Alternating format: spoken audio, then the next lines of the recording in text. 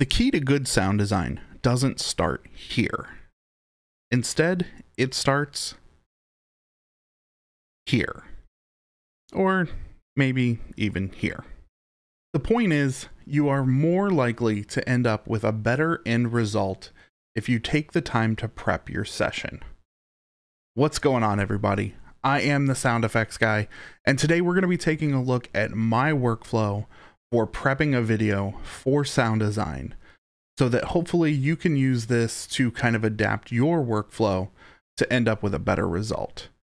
If you're new to the channel, make sure you hit that subscribe button along with the notification bell so you don't miss out on any future content. And if you'd like to be a part of the Sound Effects Guy Discord server, you will find a link in the description below. With that being said, let's get started. Before we dive in, I do want to talk briefly about the video clip that we're using. This is a clip from the video SCP Overlord, created by Evan Royalty or Evan Muir. I did not work on this video. I had no part in its creation. I'm simply using the clip as a visual reference for the things that we're going to be talking about today. You will find a link to that video in the description below. I highly recommend going and checking it out. Ever since watching this first video, I have just been absolutely invested into the SCP Foundation and all of the really cool things that have been created because of it. So if you happen to stumble across this video and you are working on an SCP project and need a sound designer, let me know. So this is my workflow, and it is going to vary depending on the project that you're working on, the team size that you're working with, and a number of other variables that could be different or whatever it is that you're working on. I'm going to do my best to try and hit on as many key points as I possibly can. But if after watching this video you still have questions, feel free to drop them in the comments below and I'll do my best to try and answer. So you may find yourself in a couple different scenarios, depending on, again, the size of team that you have and what your role in that project is. So if you are someone who is maybe the sound editor or the sound mixer, you might want to be looking at all of these things. And these are 5 main audio points that I try to look for when I'm really dissecting a piece. So I've got my music, the ambience, dialogue, Foley, and then sound effects. But if you're working on a team where maybe you're just the music editor or just the dialogue editor or the Foley artist, you can kind of hone in on just one specific part. But sometimes you might find that working on independent films or short films and things of that nature, there's kind of one person that wears many hats. And so you may need to really dive deep and dissect all of these things. So these are the 5 main points that I look for when I'm dissecting a piece of video. And this process also goes for TV, cartoons, commercials, animations, so on and so forth. This is just a really good practice to get into, is taking as many detailed notes as you possibly can. So let's just say, for the sake of argument, I'm in charge of all of the audio for this entire piece. What I'm going to do is I'm going to sit down and I'm going to watch this entire film 5 times. That way I can really focus on each individual category. So if I'm working on just the music section, I'm going to be watching through and I'm going to play through the movie, and I'm going to pause every so often, and I'm just going to jot down some notes of, it could be anything from the feel of what is happening in a particular scene, or, kind of the things that are going on, because you want that music obviously to match, what's happening on screen, whether it's horror or action or, some funny kids type thing. Then I'm going to move on to the ambience. And for ambience, I'm scrubbing through this movie and I'm looking at locations. And if we scrub through this movie, you can see that some of it takes place kind of in the woods, and Then we get out into the woods, into an open field, and then there's some interior and exterior of a dwelling.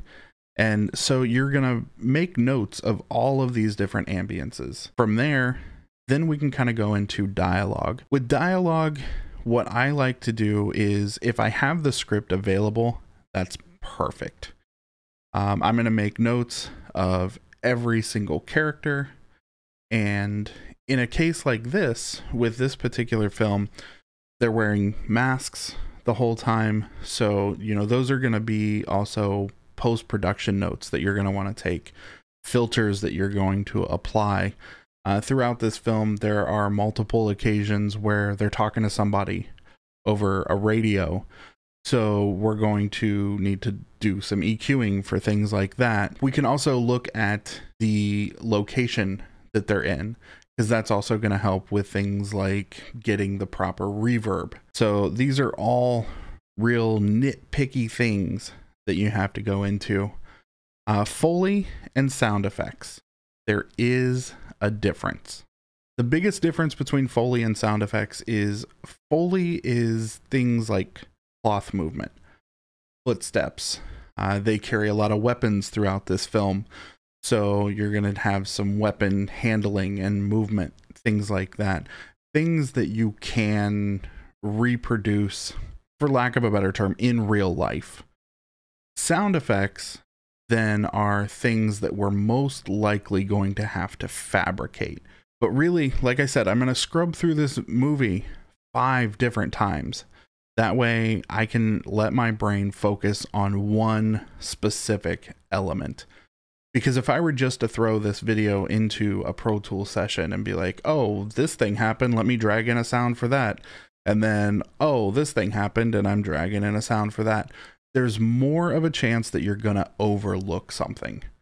But if you go through and you look at these 5 categories and you make as many notes as possible on each individual one, let yourself focus on those categories individually, you're less likely to miss something.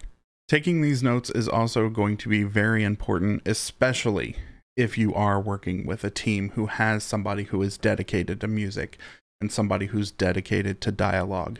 Because that way you can take all of the notes that you have and then you can pass them off to, say, a Foley artist. Then a Foley artist can actually go through your list and see, okay, well, I need some army boots and they're using rifles and they've got this type of armor on. So they can start preparing for their Foley sessions while you go to the next step, which is a setup called spotting. Spotting is something that happens inside the DAW. Now for this, I'm using Pro Tools. This really does apply to any DAW that you can import video in though.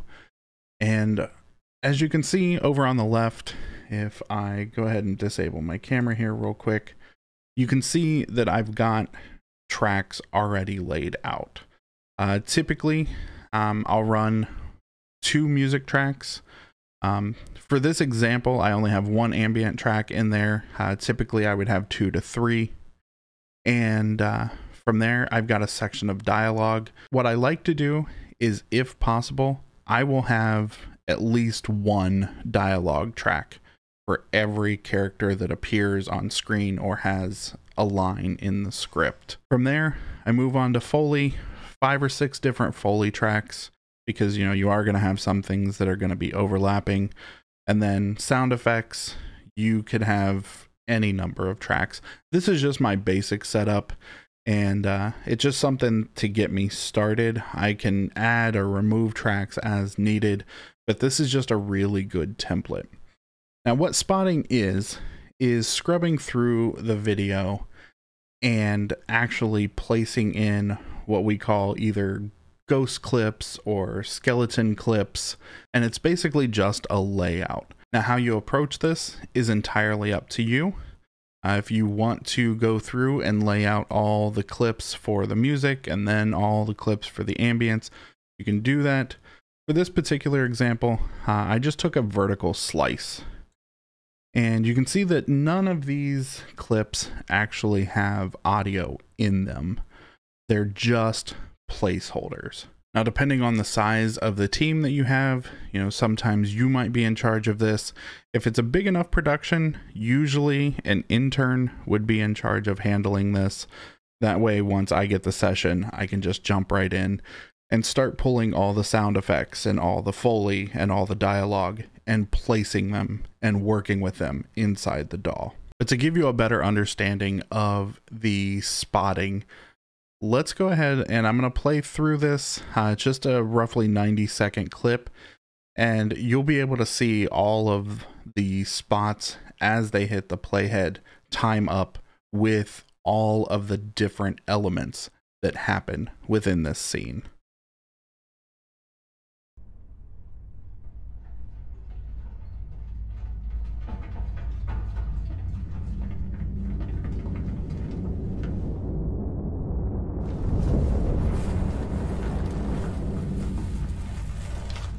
Claire? Kalinsky, what the fuck? I saw someone in here. It must have given us the slip. Sector 2, this is 1-6. Watch your sectors for a humanoid target moving away from the building. Over. Roger, 1-6. Over. 2-1 to Helios. Any movement on ISR? Over. Negative 2-1. Over. If they gave us the slip, Sector 2 would have caught him the second they jumped. Fuck! I got it! 514!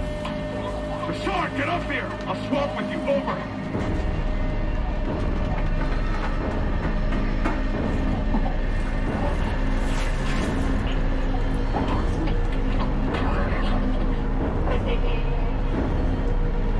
Move your lines! I can't see the wall! This is Sector 1-6. We have contact on the second floor of the target building. 1-1 is down hard. Over. Roger 1-6 to 1-1. This is your location. Captain back is on the way. Sector 1-2, you're in charge. Over. Understood. Over. He's not safe here. We have to move him.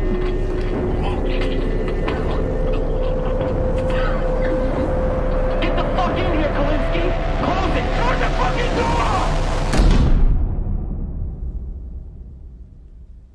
So while something like this may look kind of daunting, it's really going to help you get very nitpicky and find every little nuance. Now, since I wasn't actually working on this project, I was a little more generous with some of the blocks that I had created.